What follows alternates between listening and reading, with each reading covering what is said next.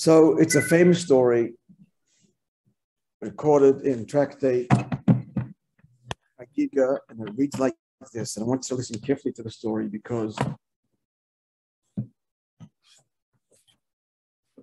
because some of the detail is all of the detail is critical in understanding what happened. And what I'm sharing with you is kind of based on the Maimer that we are learning in MPC in the morning these past weeks, which we just concluded. So here's the story.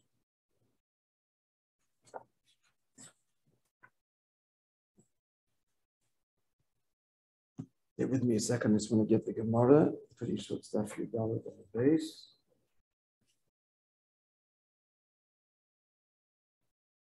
Yep, it is.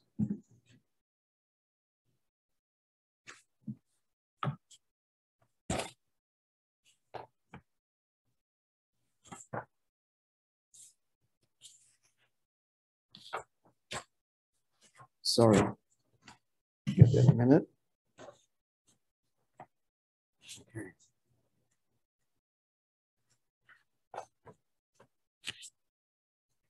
Our sages taught there were four who entered into the orchard. That's how the Gemara phrases it. Pardes. Many opinions as to what this means, but all concur it means a deeply mystical experience. Chassidus explains, actually Rashi says so too at a very basic level, they ascended to heaven. They ascended into the heavenly realms. Who were the four? And this is what happened. Ben Azai and Ben Zoima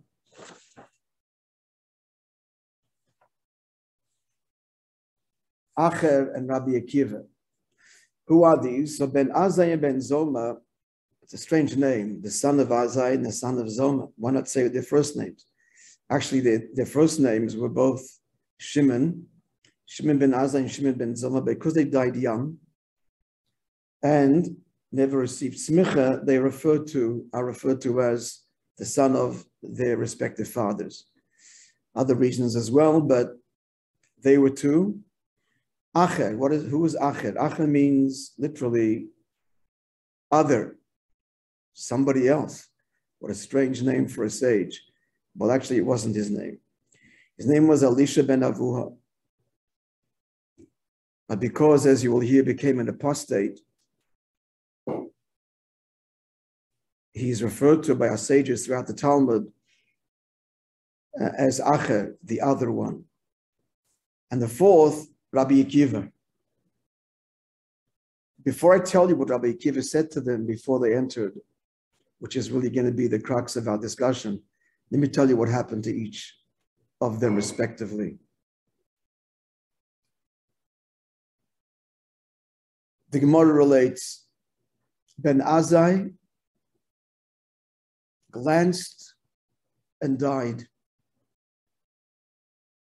His soul expired in the very experience, in this transcendent experience. Ben Zoima, he glanced, Venifga, and became insane. Acher, Elisha ben Avua, the Talmud, the Gemara describes his response, chopped down the saplings in the orchard. The metaphor here, the Pardes, the heavenly realm, the translation of the word Pardes actually is orchard.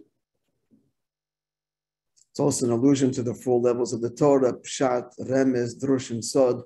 They entered in the subsequent deeper and deeper levels but arriving at the mystical level. And there, in this mystical experience as a result of it, Acher chops the saplings. He becomes an apostate. And Rabbi Akiva, Nichnes b'sholem v'yotze b'sholem, entered in peace and emerged in peace. Whole, complete, unscathed. So the question raised in the Maimed is a number of questions. And again, I'll get to in a moment what Rabbi Akiva said to them, to his colleagues before they entered. But the question is, the Gemara just said that Rabbi Akiva entered in peace and emerged in peace. Well, they all entered in peace. The problem was the aftermath. So why does it say only Rabbi Akiva nichnas b'sholem v'yotze b'sholem? Surely it should be that they all entered equally and only he emerged in peace or whole. Sholem means whole, unscathed, unaffected detrimentally, no detrimental effect. Why does the Gemara speak of the way he entered as being distinct from the others? To understand that, I'm going to share with you the words that he said before they began this mystical journey.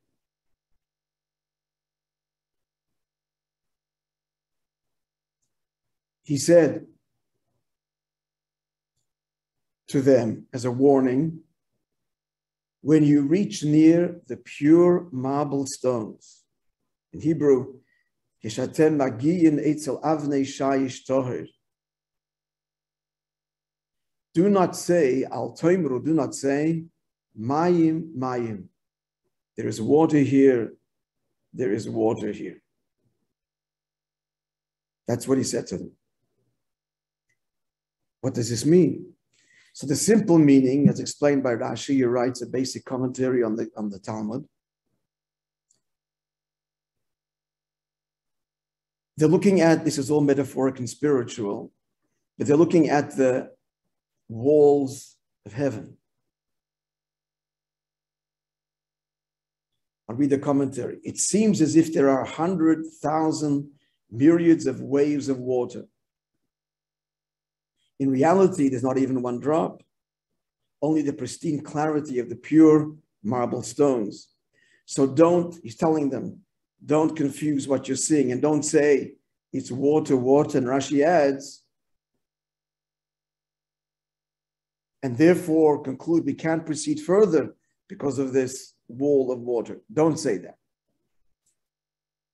Very cryptic, very strange. What is meant by these pure marble stones that appear like water? Don't say that it's water. So the answer, friends, is as follows.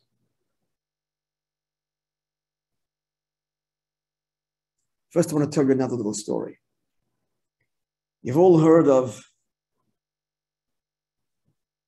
Herod, who was a tyrant actually, and murdered the sages in a fit of rage. Almost all of them, leaving only one to survive, Baba ben Buta. Later, his story was he was a Roman vassal, he was a convert, a slave, bore a great chip on his shoulders. The sages were critical of him, and he had them cruelly executed. Later, he regretted his actions, and he asked Baba ben Buta, what should he do to atone, to achieve atonement? So he told him that you extinguish the light of the world. The sages, almost all of them, rebuild the light of the world. The temple had fallen into disrepair. And so the end, permission from Rome was tacitly achieved, and he rebuilt the temple. And we all know that the Talmud says he who did not see the Beis HaMikdash rebuilt by Herod, the Hurtus in Hebrew, never saw a beautiful building, edifice in his life. Here's the interesting part of the whole story. So he made the stones of marble, and their color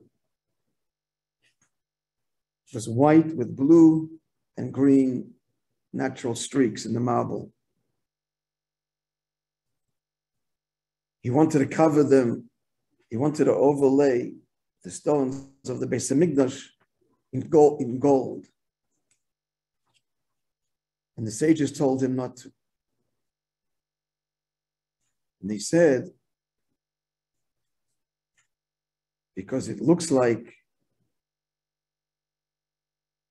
Idvisa de Yoma, waves of the ocean, so leave it.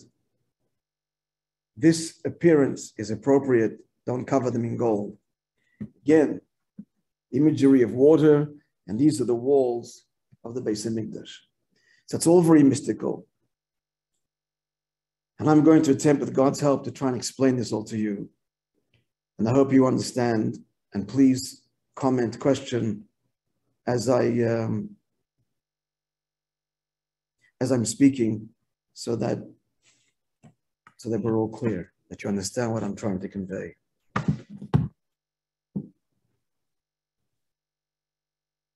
Here we go. I'm going to take you, friends, on this very same journey. We're going to ascend heavenward. How do I know what's there? Chassidus reveals, Kabbalah reveals. So you all may have heard of the great Tzimtzum. Let me explain. The process of creation, described in the classic Kabbalah works, notably by the Arizal, and in the work Eitz HaChaim, is as follows. God manifests initially this great infinite light. It's infinite. Creation cannot exist in that domain, in that reality, for creation would be utterly nullified, dissolved out of existence, overwhelmed entirely by God's infinite and absolute presence or revelation. So the Arizal speaks about the great Tzimtzum, this great contraction or screening of the light. The language he uses is deceptively simple and therefore has lent itself to misinterpretation by well-intended students of the Kabbalah, very famous ones, great Talmudic scholars, in fact. This is not our subject to understand the nature of this tzimtzum, which means contraction or screening or veiling of the infinite light, although that's what we're talking about today. But this is a huge subject that there are volumes in Chassidus that deal with it, entire volumes. If you would gather all of the discourses that deal with the Tzimtzum, it would make up volumes. The result is of this great screening or veiling of the infinite light. The result is that post-Tzimtzum, God manifests descriptive, finite manifestations, attributes. You're all familiar with the 10 spheres, the 10 divine attributes. They have name and description. Moreover, the human being, all of us, our psychological, our physiological, and psychological and spiritual makeup is a reflection of these 10 attributes. So we speak now of 10 defined manifestations. In a word, God is now manifesting himself in a descriptive, finite, limited way. The 10 attributes. That's all as a result of the filtering out, if you like, or the eclipse, or the screening of the original infinite light. Simple way to, simple imagery to give us some measure of understanding is pure light that is projected through a film that is images and colors. Film, the old celluloid film. So the light that then projects post through the film on the screen is descriptive and colors and very defined shapes and so on. What has caused the light now to manifest with these colors and descriptions and form and shape. The imagery, the film on the screen, the image on the screen is the film that has profoundly compromised the otherwise pure, infinite light that projects from the source, free film, in a boundless, infinite way. So my son is calling repeatedly. Hello? Yes, middle of a shir, actually. No, I need it. Sorry. Okay, bye. We're kind of clear. So this is the idea of the tzimtzum, is that it compromises the infinite light. The light now projects post-tzimtzum as a result of the screen or the film, in the imagery that we just used. It is now descriptive and has colors and shapes and so on. You're also familiar that there are 4 worlds. All these worlds exist post-tzimtzum. The highest world is the world of Atzilus. And then what happens is that there are further veils and screens and films that further filter, limit the brilliance, the intensity of the light, creating more and more finite and descriptive hardcore manifestations. So the 10 spheres, the 10 attributes, project downwards on 4 planes with greater and greater limitation. At the bottom of this ladder of divinity, called Seder Ishtalshelus, the very bottom is the cosmos, the universe, which God creates at the bottom of this divine energy in its progression downwards, and it's the very minutest investure of divine energy that animates and sustains and governs our world. I realize as I'm speaking, I'm raising a whole the word specter of questions, but such is the nature of this subject matter that any piece of information immediately engenders questions. And but what about? And I realize that, but we're just going to have to try and just focus on our discussion. So I apologize. So let's begin our journey then, having expressed this broad outline of the ladder of divinity that stretches, as it were, metaphorically from God to our world, to our universe. So as we ascend, friends, as we ascend the lowest world, the 10 attributes, highly descriptive, highly relatable on a human plane, reflective of our own makeup. The higher we go, the more intense, the more brilliant become these lights, and their separation dissolves somewhat as they merge and coalesce into ever greater unity the higher we go. But all levels up to the original tzimtzum, that first veil, that first screen, that first film, this color, this description, to one degree or another. It's just the higher we go, the less defined, the more ethereal, the more unified, the more abstract. The more abstract the lights, the more abstract the manifestations. But there's still, as in art, some form.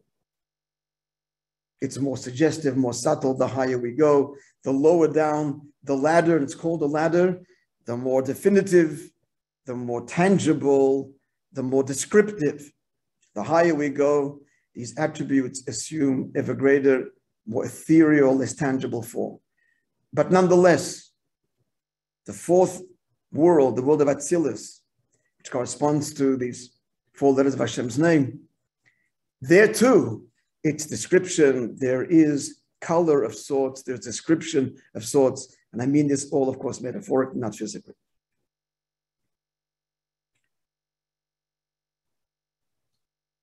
So now, as we've ascended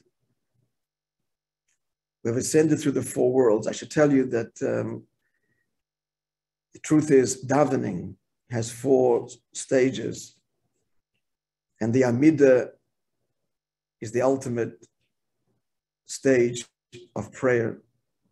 That's the world of Atzilus, of oneness and unity with Hashem.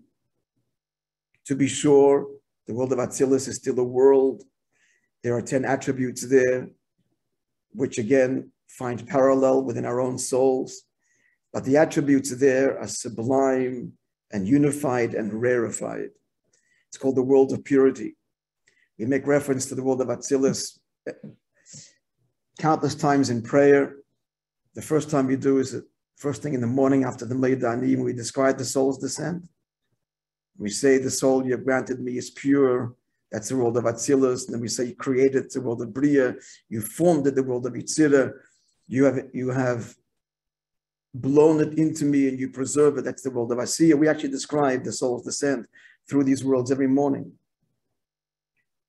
And repeated references to these worlds throughout prayer. And as is mentioned, the Amidah is the state where one enters into this sublime oneness, silence. The Amidah is silent because the moment of unity is silent. The clamor is over. That's the world of Bria, the yearning, the fire, even the passionate fire. But Atzilus, all is silent, in absolute dissolved oneness. But still, even in Atzilus, God's manifestation still has some kind of sublime description. There are 10 attributes manifested in the world of Atzilus. It's all post-Tzimtzum.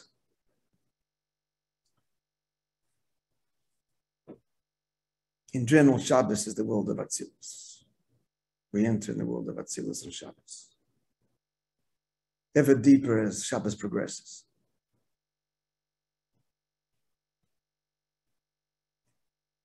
Would you then now come with me, deeper still, as we penetrate the Tzimtzum itself, the very veil, the very screen, the very film. So what you heard me say till now, what you would expect to experience is the infinite light beyond all description, an entirely different reality. As sublime as Atzilus is, end of the day, it's finite, it has its parallel in our own experience. The 10 attributes of God's intellect, God's emotion, these are highly descriptive, even in the world of Atzilus, sublime as they are. But now as we go beyond the Tzimtzum, into the realm of the infinite, all worlds, all words and worlds cease to exist. And it's the absolute, exclusive, infinite, boundless revelation of God himself. And that's what we would expect to find. But dear friends, let's probe deeper still.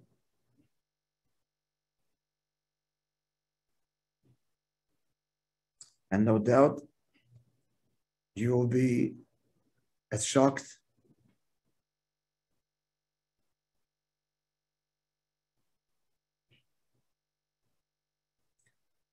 as the four entered into the Pardes. But as we'll see, well, let's not get ahead of ourselves. To understand what I'm talking about now, as we now ascend into the world of absolute, boundless, beyond light.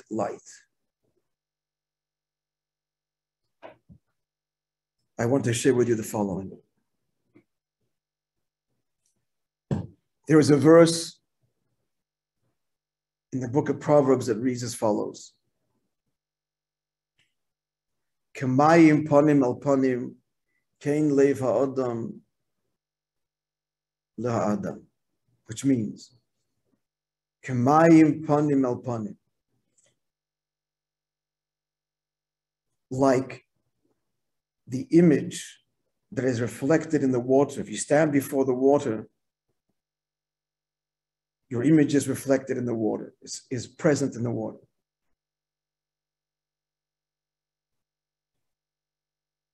The water reflects back, in other words, the image that you present before it.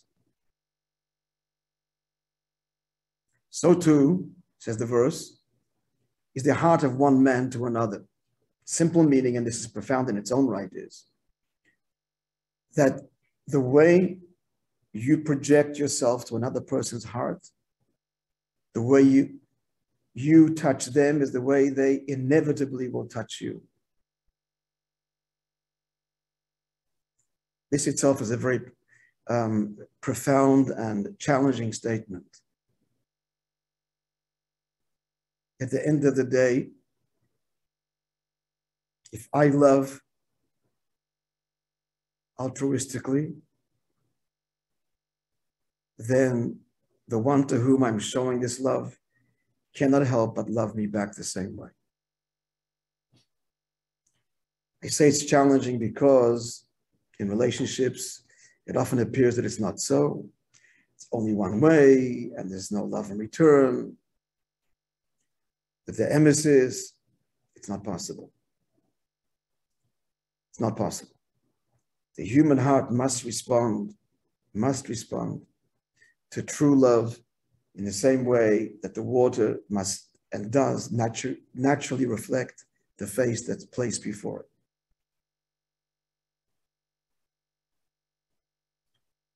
And if my love doesn't elicit your love and response, it's because I never really touched you. I wasn't loving you, I was loving me and just absorbed you within me. Or in other words, a love that is, I love the way you make me feel is no love. I'm still left with me. Love is self-transcendence and connecting to the other for who that person is and on their terms. And so it's simply not possible to be the recipient of such selflessness, which means to have been touched and not respond. If you are touched and moved, you will respond.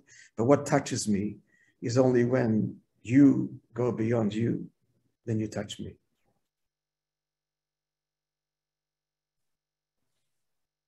So King Solomon, the wisest of all, tells us that the water reflects the face that's placed before it.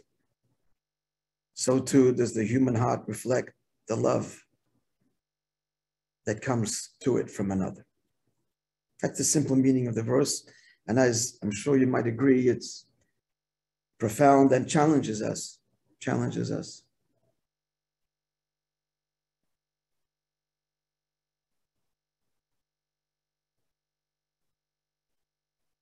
It's much easier to cast the blame on the other in a failed relationship.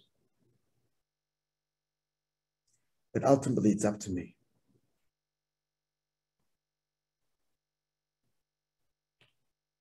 And now we're going to go much deeper, friends. It's all related, but much deeper.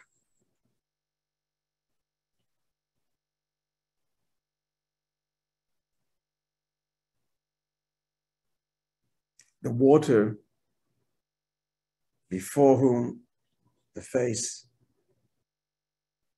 stands, the water, friends, pure and translucent. Water has no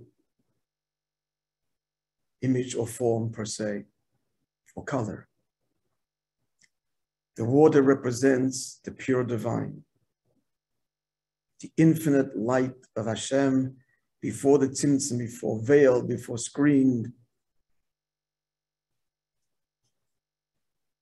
Moreover, the verse spoke about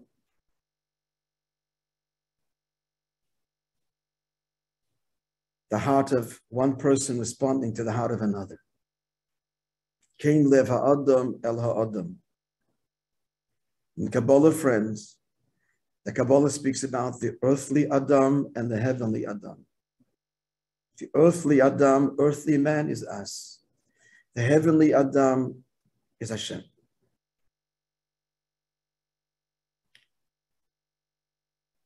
So here's, friends, as we probe and ascend deeper into the Or Ein Sof, the infinite light, the metaphor now is the pure water. what we're going to encounter, friends. And I'm going to say the words now. Please bear with me as I try to explain this. Probing to the very essence of Hashem. There, we're going to encounter our own image. Our own image.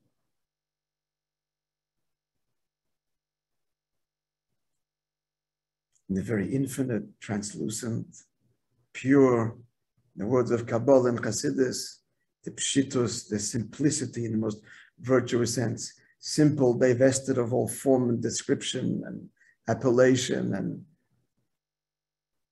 boundary and limit.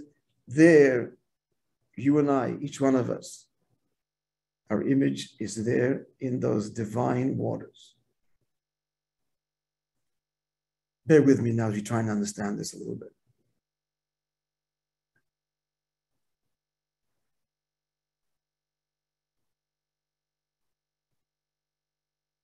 You see, friends, the infinite light that God projects, that's not a given.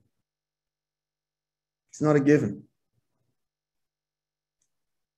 As soon as we say the word light and revelation and projection, we've already acknowledged some aspect of otherness, revealed exactly where. The essence of Hashem is beyond infinite light. Words fail here, and nothing is said at all. So when the Kabbalah speaks of the Or Ein Sof, the infinite light of God, that is already a consequence of Hashem's decision. A decision, a free choice, free of all values and considerations, because there are none for him. He's created them all. He chose because he chose. That's all we can say. It's all part of that choice to have a purpose. Hear these words. A choice. He chooses to have a purpose to create. He chooses to have an agenda. He chooses to have a desire. In other words, friends, Hashem is not to define God as the creator. God is a creator. Falls short. He's not a creator.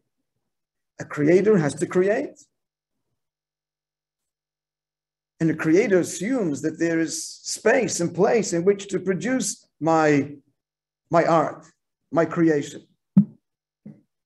God chose to be a creator. He descended on the plane to be a creator by choice. He utterly transcends the whole notion of creator. He is because he chose to be, but he utterly transcends it. So to be a creator, that very first step is this whole notion of otherness, the notion about no actual otherness, just the notion of otherness. And that's what infinite light means. Infinite light means God's choice to give rise to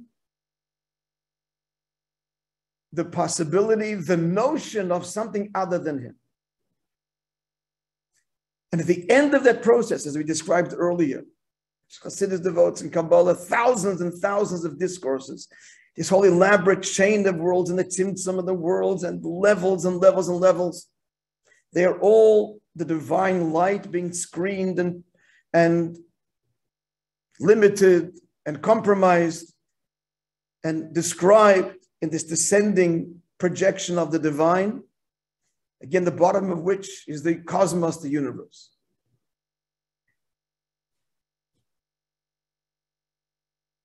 What is his chosen desire? We need to understand something now too. I'm sorry. Why did God create? Why did God create? Answer is, there's no reason. In the sense, there is no reason. Because if there's a reason, then the reason compelled him to create, then he's limited. Then worship the reason and forget him, whoever you think he is. There's no why. It's like asking, why does God exist? There's no reason.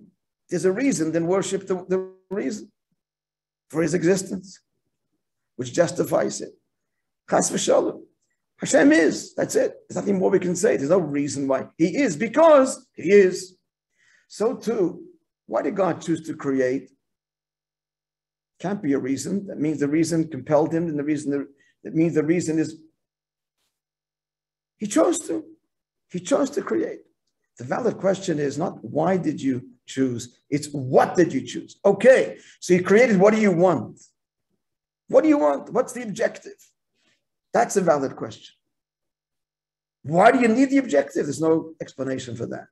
Why do you need this? He chose to have a need. He chose to have a need, chose to have a purpose. Why do you need a need and a purpose? Utterly no reason. But the fact is he did. Here we are, and here's the Torah to explain it. So what's the purpose? So the whole purpose of creation of everything is because he wants a relationship with you and me. That's the whole purpose. And that's the meaning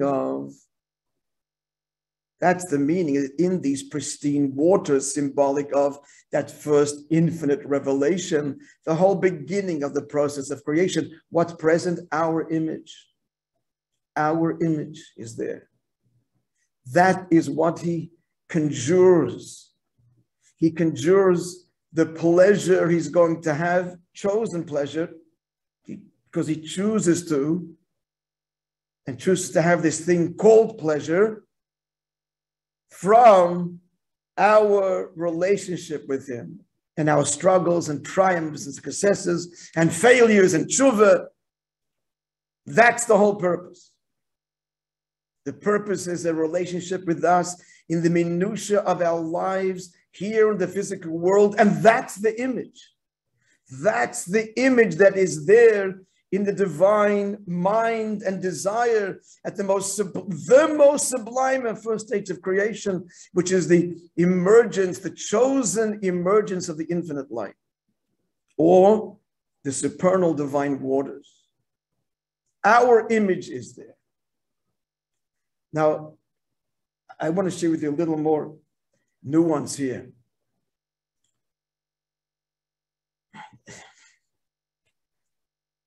Friends, the image in the water, looking at the water, is that something separate from the water?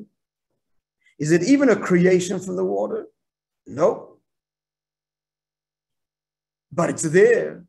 It's there, the image, as you face the water, in every detail of your face, of your persona is there, reflected in the pure, still water. The paradox is the image is there, but it's not separate from the water. Because we speak here of God's infinite light, that first revelation, that first stage of creation. You and I only emerge at the very end of this whole process in the physical world, born to human parents way later in time and in level. But our image is there, which means his desire of us is there. Inseparable from him. It's only the infinite light, but in the infinite light, paradoxically, reflected there in all of our detail and limitation is you and I.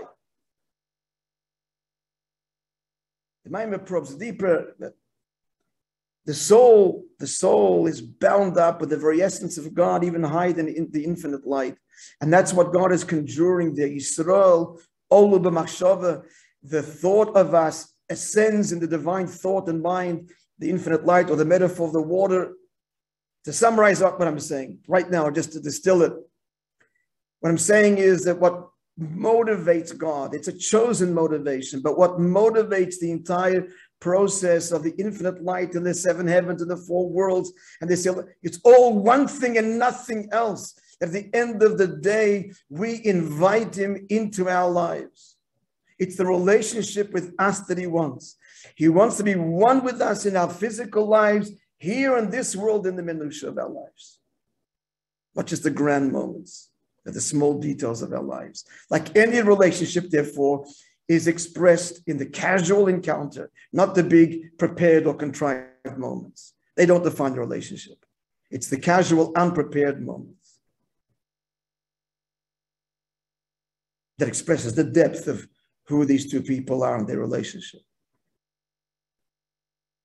And so too with God. He wants a relationship with us that will permeate every aspect of who we are. That's how much He loves us, and that's how much we are integral to Him, because our image is there in the pristine revelations of the highest level. That's what's there. That's what begins the whole process.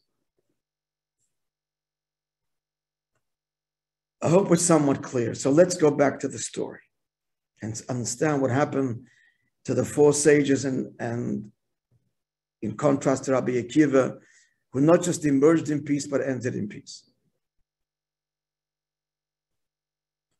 What did he say to them? He said to his colleagues, when we enter the heavenly realms, and you'll encounter the Avnei Shayish Torah, the stones of pure water. Don't say, Mayim, Mayim, there's water.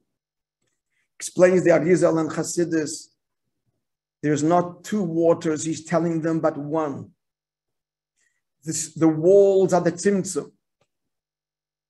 That's the screen, the film that separates externally the infinite revelation from the finite revelation.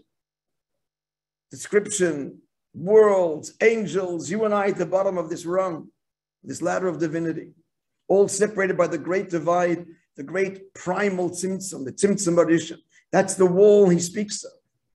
That's the walls of the temple.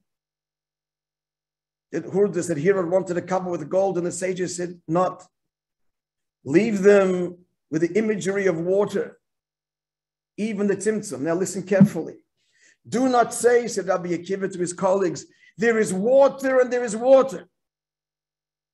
Meaning, do not think that the tzimtzum therefore divides between two realities, the divine reality and the created reality. The infinite and the finite. But rather, it's all one. Meaning, our limitations, our finitude, our humanity is there in the most pristine, deepest level of the divine revelation. They did not see it. They did not probe deeper, and I'll tell you why. They were unable to. Only Rabbi Akiva touched the infinite so deeply that he could see his own image and the image of every other. They did not see that image. They saw only the infinite. And because they saw the infinite, so for Ben Azai, the longing and the yearning to unite with the infinite, he simply left the body behind, like the children of Aaron, Nadav, and Avihu. Ben Zoma, mad. He becomes mad because compelled to come back to the world, but now that he's touched transcendence, how can he possibly live here? He's an absolute, not just discontent, but restlessness and inability to reconcile that he has to live here locked in a body in a physical world where he had touched the transcendent and the infinite. And so he becomes mad, insane.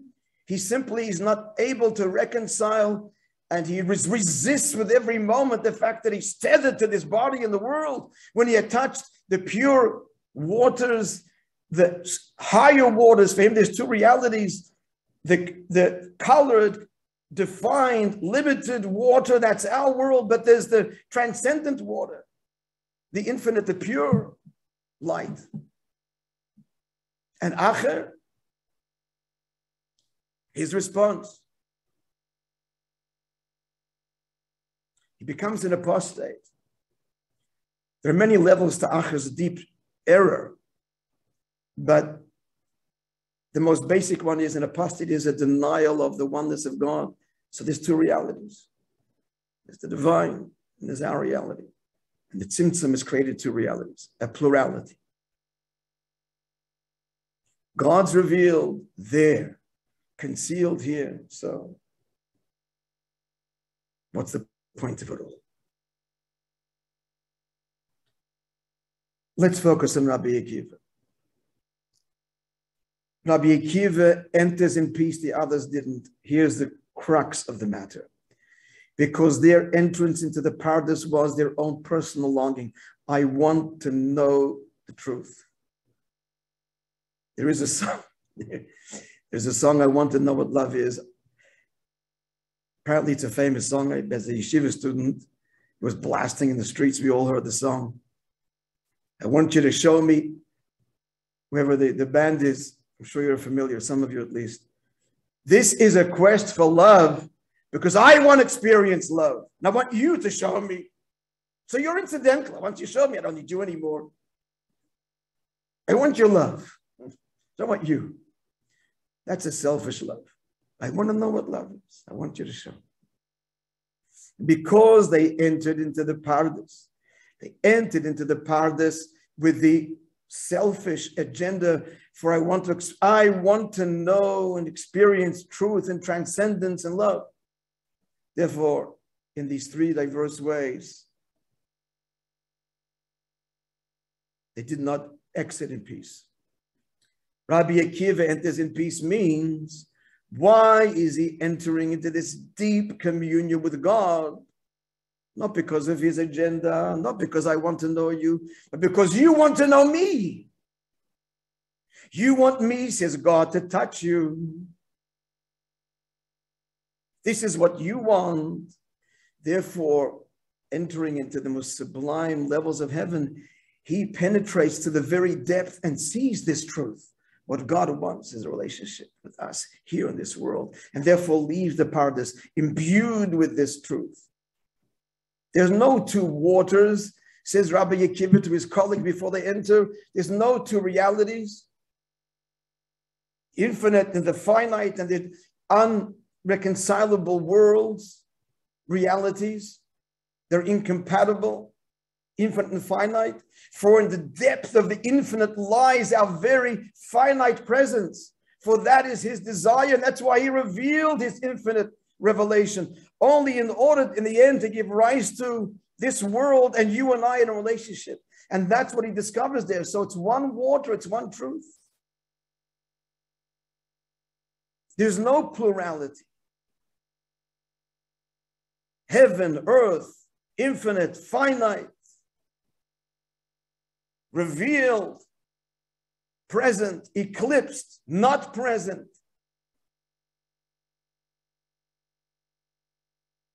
For we are present. Our limited humanity, the image, our image is there in the divine, pristine, infinite waters. It's one truth. The infinite and the finite, one there. God's revelation and our presence. Now, to understand what I'm saying, friends, maybe presumptuous of me to try and we need to learn a lot of Hasidus and really toil to understand and learn much and learn. But I do hope that we have some sense, you've got some sense of what I'm trying to convey of this so exquisite and beautiful Maimer. So they failed again because they were looking for something. Akiva wasn't looking, Rabbi Akiva, for anything. Rabbi Akiva's ascent is because God wants him to know the truth, his truth. They were kind of blinded by the light and could not see that in the light was their own image. And Rabbi Akiva could see his image, their image, all of us, there in the infinite light, for that's why there's an infinite light. As we said earlier, this Hashem is beyond his infinite light. Why did he project this? It's all for one purpose, all of creation, everything, the angels. Because he conjured and entertained, as it were, in the divine being, the relationship he's going to have with us. That's all he wants. That's the motivation of it all. That's his chosen desire.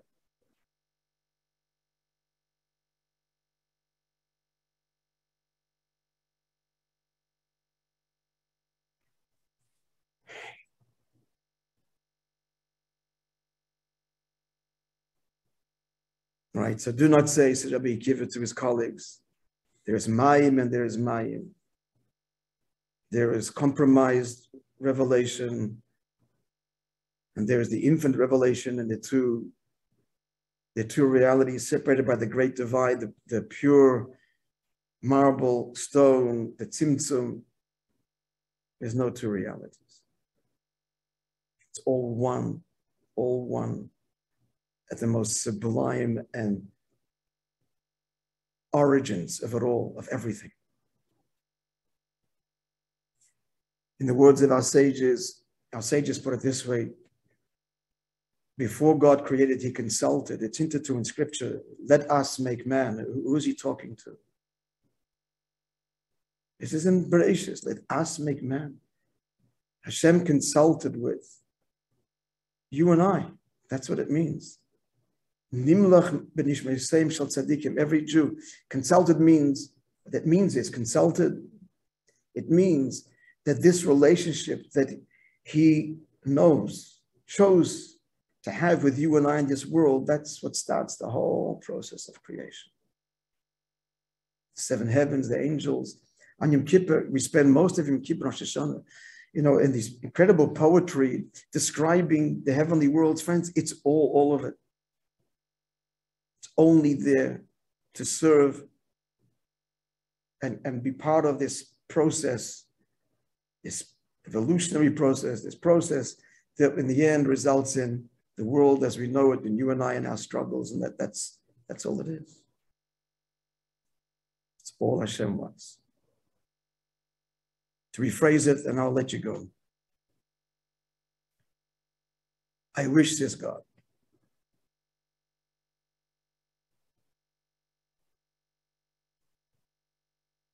that you would appreciate, and we can, because Chassidus has revealed this, how much I want you.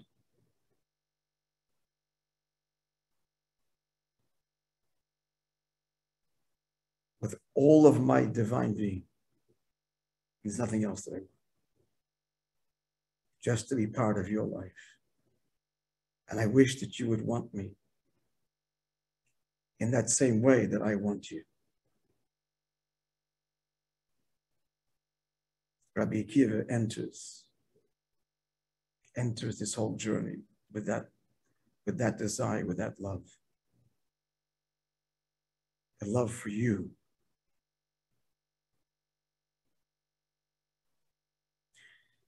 Okay, my friends.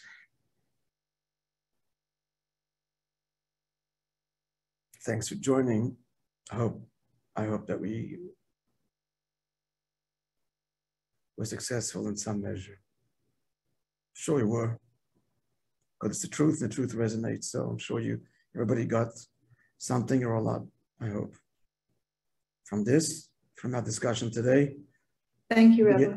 Yeah, and I think I told you it's from a Maimer, 1962. Yud Aleph Nissen, 1962. Rabbi turned 60, and it was the first time he made a Fabrengen in connection with his birthday. It was a big surprise for everyone. Most people didn't even know when his birthday was.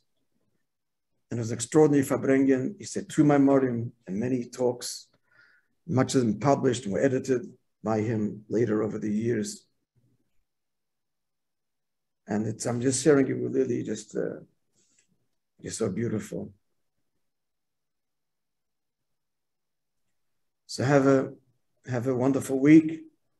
Hope to see you all soon. Yep. Thank you. Thank you, Rabbi. Thank Rabbi, you, can I Rabbi. ask a question? Thank you. All the You best. can ask a question, sure. Go ahead. I mean, there was a lot of wow in this class that you gave today, and thank you for it. I was wondering, came to my mind that the soul really has a very hard time coming into this world. It's through the tzimtzum. It's probably very painful for it. Yet the desire to live is very strong. And it's interesting to notice the conflict within these two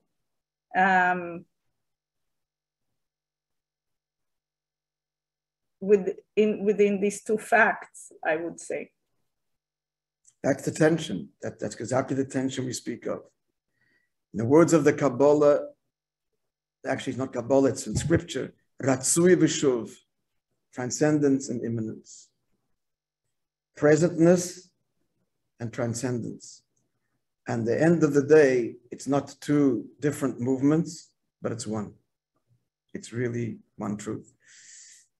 All life works this way. The heart expands and contracts, the lungs expand and contract, take in, exhale.